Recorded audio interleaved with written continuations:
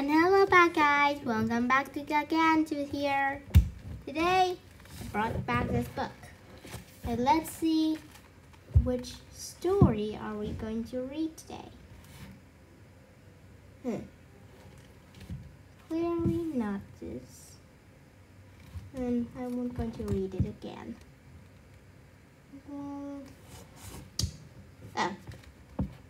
Okay, anyway.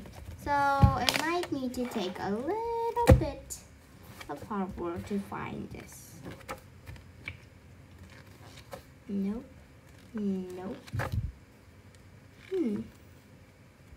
How about the mouse and the dragon? The mouse and the dragon, huh? Let's go. Once upon a time, a wild meadow. There was a little field mouse who wanted to be noticed. I'm so small that no one ever seems to pay me any attention, he said. But still, you're very cute. One day, when the field mouse was dozing outside with his little nest, he saw a big dragonfly. It flapped its wings and buzzed around and round the sleepy mouse. Shoo! Cried the field mouse. He picked up a blade of grass and waved it at the dragonfly, which flew off immediately. The mouse was very pleased with himself. He decided to tell all his friends how brave he was. He wanted to find his friend, a vole. I am the bravest mouse that ever lived. For I defeat a dragonfly with only a blade of grass. The vole was a little hard of hearing. What's that? He mumbled. You defeated a dragon? But the field mouse has already scampered off. So the vole went and told his friend the shrew. Did you hear what happened? The field mouse defeated a dragon with a blade of grass. As it happened, the shrew also rather deaf. She went and told her friend the hedgehog. You must hear the latest news, she said.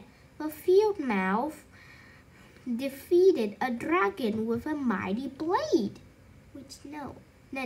It's just a blade of grass, man, not a mighty blade. So the hedgehog went to visit the field mouse. What an amazing mouse you are, she said. To defeat a dragon with a mighty sword is a very brave thing to do indeed. The field mouse was so happy to be noticed, he didn't tell the hedgehog what had really happened. Oh, hedgehog, what you heard is clearly isn't correct. And so, the field mouse, why aren't you be honest? Instead, he just nodded his head and agreed. Yes. I'm rather brave, aren't I? He said. Soon, all the animals believed that the field mouse had defeated a dragon. Everywhere the field mouse went, he was treated like a hero. He was given all kinds of presents, and everyone invited him round to dinner until his tummy was filled to bursting. The news of a field mouse adventure spread far wide, over the hedges and fields, through the forest, all the way to faraway mountains, where a real dragon lived. The dragon was amazed at the story of a field mouse. He decided to fly down from the mountain and see what all fuss was about. So he spread his great wings and flew all the way to the meadow where the little field mouse lived. The vole, the shrew, and the hedgehog He saw a huge dragon land in the middle of a meadow. "Come quick!" they all shouted to the field mouse. "There's a dragon in the meadow. You must defeat him." The field mouse climbed to the top of a bush and had a look. When he saw the dragon, the field mouse almost dropped off the bush in fright. "I'll stay very quiet," he thought, "and perhaps the dragon will go away." The dragon examined his sharp claws and called out,